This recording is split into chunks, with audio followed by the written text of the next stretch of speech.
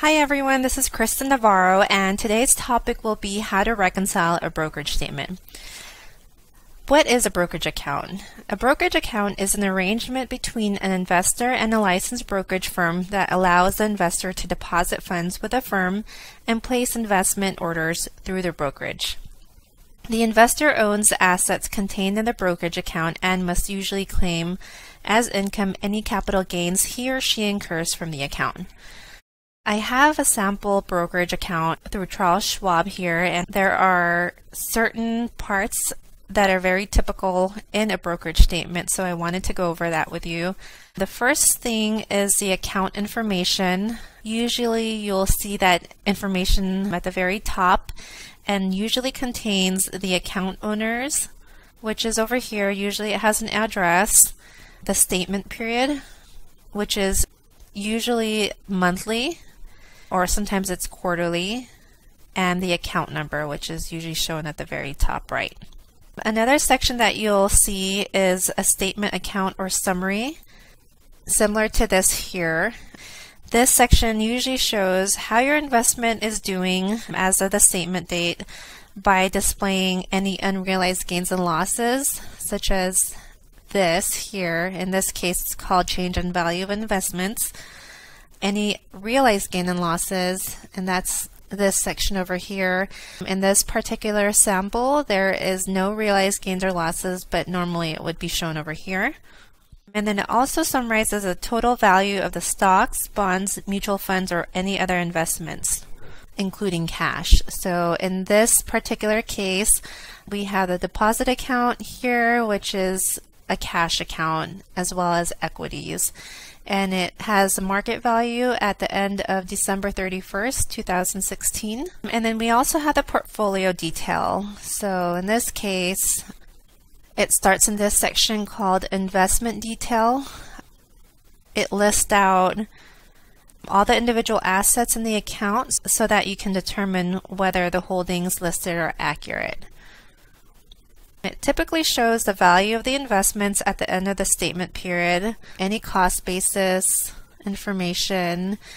So the way it's shown here on this particular statement, you have the market value on top as well as the cost basis at the bottom. So this is where it explains it. And then you also have the unrealized gain or loss, which is shown here.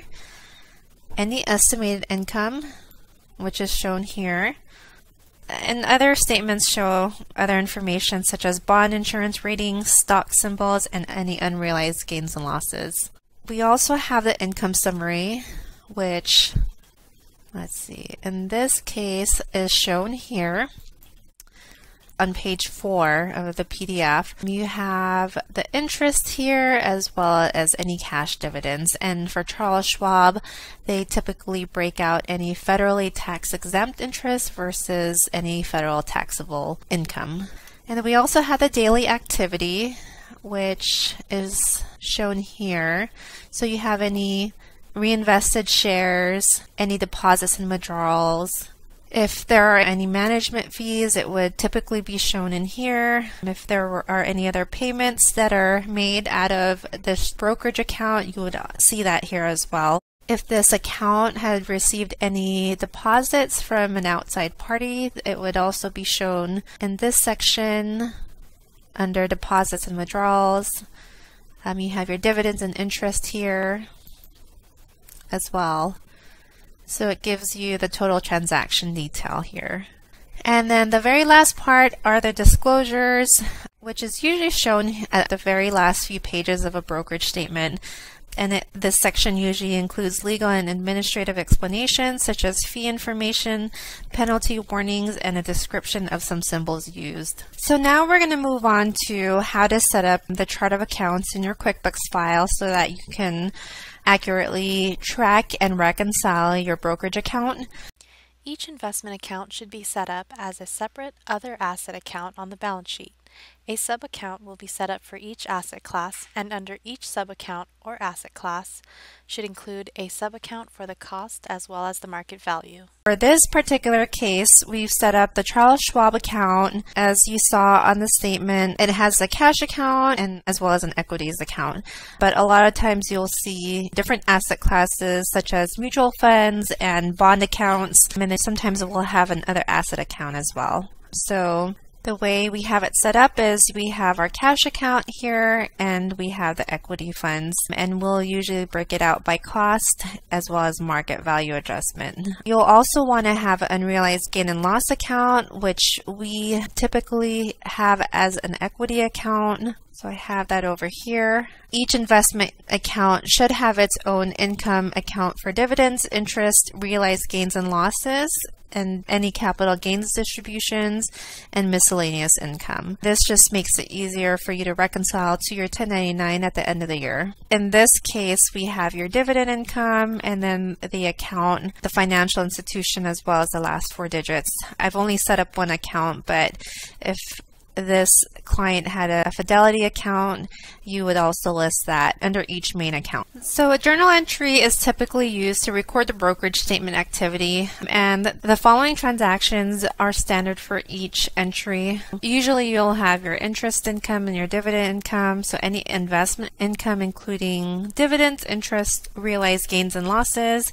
and capital gains distributions. You'll have sales and purchases of the investments, any investment management fees, and there will be transfers from one investment account to another, so you'll see that, as well as any unrealized gains and losses. So in this case, I've already done the journal entry to record the December activity from the brokerage account.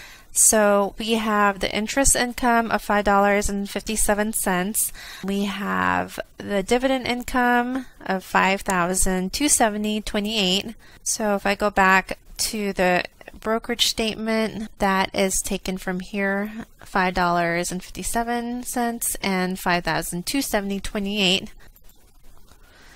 And then we also have the transfer from this Charles Schwab account to another Charles Schwab account, which is shown here, this amount here. And then we have any unrealized gains and losses.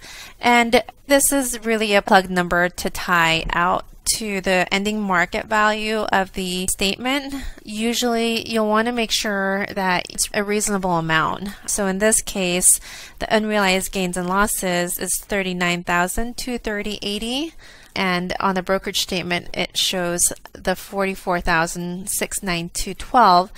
But if you add this amount here to it, it comes out to the unrealized gains and losses. And then once in a while, you'll have a small discrepancy between the cost basis shown on your statement.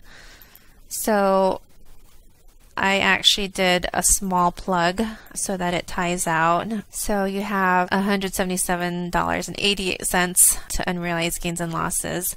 So once that is entered, you will make sure that everything ties out. So you have your cash of $341,684.13, which ties to this number here, the $341,684.13, and then you have your cost and market value,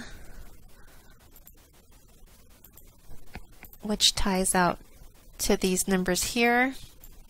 Another thing that I do is make sure that your P&L for December, so you have $5,275.85 total, and if you go to the QuickBooks file, you have the $5,270 here and the $5.57 interest income. And again, if you have any management fees, it'll typically be shown here as well on your P&L.